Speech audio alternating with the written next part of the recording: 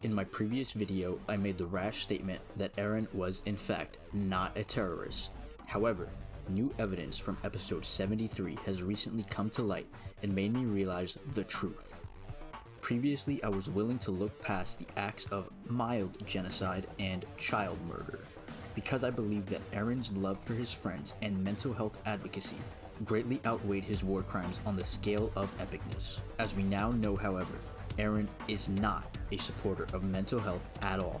Shockingly, there is actually an entire scene dedicated to Eren bullying Armin for being schizophrenic and possessed by the memories of the fallen.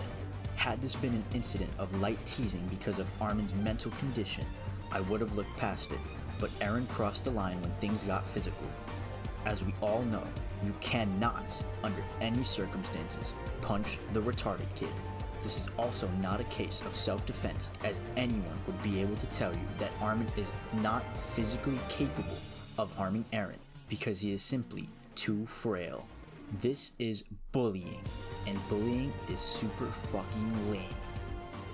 The real nail in the coffin though, that 100% shows Eren is now an awful human being and is not epic at all, is that he no longer loves his friends. In fact, he hates them.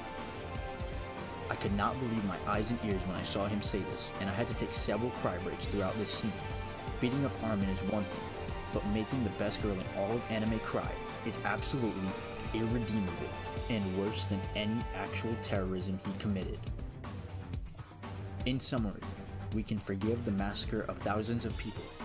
We can forgive him bullying the kid with multiple personality disorder, but we cannot forgive him being mean to Mikasa.